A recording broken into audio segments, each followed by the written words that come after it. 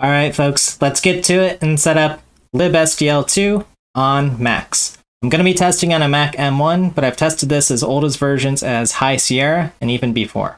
So if you want to do OpenGL on Macs using SDL2, or even if you want to do Metal development, this video should help you get set up with the SDL portion of your development journey. So let's dive in. All right, let's get ready to install SDL2 on our Macs. So what we're going to need to do is go to the libSDL page. And from here, we're going to want to download the SDL2 libraries for Mac. So I'm going to go down to SDL releases, find Mac OS X, and download whatever the latest version is, and get ready to install it. As long as it's a version greater than 2, you'll be all set to follow along with these lessons. Okay, so what SDL2 gives us is the libraries, the header files, and everything else that we need in this SDL2 framework. It may be helpful to actually look at the README as well, and we can see the setup here. So for Macs, it gives us a nice direction here. It says to install, copy the SDL2.framework to library/frameworks. So let's go ahead and open up a new Finder window. And from here, from our finders, what I can do is go to Go, and let's go ahead and select a specific folder, /library/frameworks, go there. And what we'll want to do is copy over the SDL2 framework. Now, I've already got it installed, so I'm going to remove it, just so I'm doing this from scratch. So let's remove that there, and copy in SDL2 framework. And you'll need to authenticate this appropriately. So once you've done that, you now have all of the libraries and header files inside of this directory. You can go ahead and peek around here, and you should eventually find the SDL2.h file that you need. Now, in order to get started, we're going to need some project that we can use to compile our program with, just to make sure that SDL2 has been installed properly. So if you're following along with this series, we'll want to find the SDL2 tutorials. And I'm going to recommend Project 6, which installs a program that has SDL2 as well as OpenGL setup. Now, of course, if you're going to go on and use an API like Metal or whatever, this will work just fine as well. So let's go ahead and git clone. And we'll have this repository. And let's cd into number 6 here, which has OpenGL and SDL. Now, typically what I want to do is compile this project. By default, clang++ is what we're going to want to use on Mac. And I like to typically run the main.cpp. Now, just as a brief aside here, Mac users who don't have a compiler installed are going to need to run one more command in order to get set up. They'll want to run xcode select and install.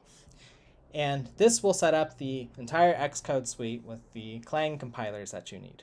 There may be other ways to do this through Brew, but I recommend installing the Xcode developer suite as it's quite nice if you want to do further Mac or iOS development. But since we're just going to be working with Clang++ and already happen to have run that command, I have Clang available. So let's try to compile our source. So I'm going to just run Clang++ and then the main CPP file to try to compile it. And what we're going to notice is that we can't find the SDL header file path. So what we need to do is keep in mind where that frameworks folder was, and let's try to get an idea of what this structure is. So we need to look into headers, and we should be able to find SDL.h here. So let's go ahead and try to compile here. Clang and include, well, we need this path here, whatever this path happens to be here, for our header files. So it's in library, frameworks, SDL2 framework, and in the headers folder. So let's include library/frameworks /SDL2.framework, paying attention to the lowercase /headers. And let's go ahead and try again. Still can't find it. Well, let's take a closer look at our source code here. The code that I've provided just assumes that there's an SDL2 directory as well.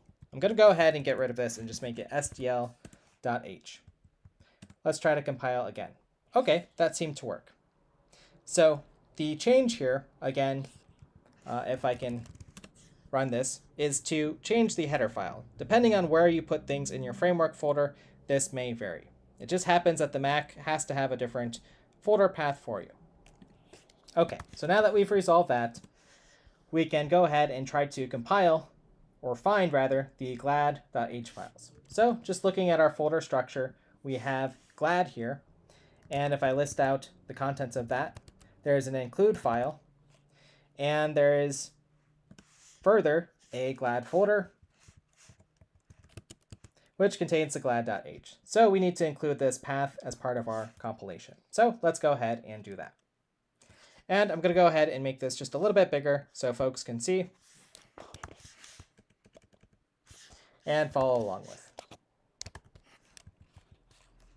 So we want to include again the /glad folder, include, and try again. And at this point, we're in better shape, but we're still getting some linking errors. And what's going on is we can't find the SDL libraries. We haven't linked to them, as well as it looks like the glad functions here. So we actually need to compile, since we have the source code for our glad, that glad.c file. So I'm going to go ahead and add that to our file list that we're going to compile. And that is in ./glad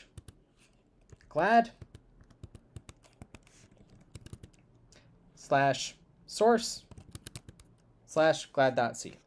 And that should resolve these errors here because those functions are actually defined and we have the source code with glad here. Okay, and that appears to have gotten rid of those errors, and now we need to link in SDL. So where are we going to link this in from? Well, we need to, in this case, for our Mac users, link to this frameworks folder. That's how we've created our SDL2 library. So we need to tell where the frameworks folder is. That's in library/frameworks. So let's try again. And we're getting a little bit closer, but we still haven't picked the particular library that we would like to link to. So the framework that we'd like is SDL2. And once we do that, we should have an a.out file that we can run. So I'll execute that with ./a.out. And just like that, we have our application up and running. I can press some of the keys here, which we'll learn about in the SDL series. And we have our SDL window that we can appropriately exit as well. And in just a moment, it'll terminate.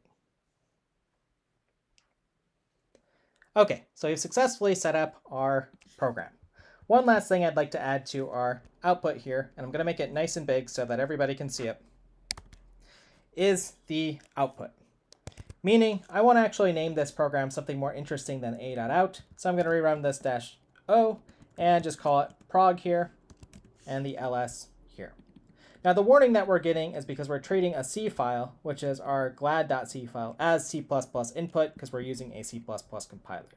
This is okay for this lesson, or you can rename or refactor the glad.c program into a C++ program. Now, some other things that may be interesting for Macs in particular to help you troubleshoot things that may arise. One thing that I've found useful is in the rare instance that you have two graphics cards, meaning you have an integrated card and say an NVIDIA or AMD card, you might want to switch to that particular graphics card. So if you look at the system profiler and the display data types, which is listed here, displays, data type, and if you run this, this will tell you some information about your machine. What architecture you're using. I'm using a new M1. I have a built-in GPU. And some other information here. So it may be useful to know if you have multiple graphics cards for your machine.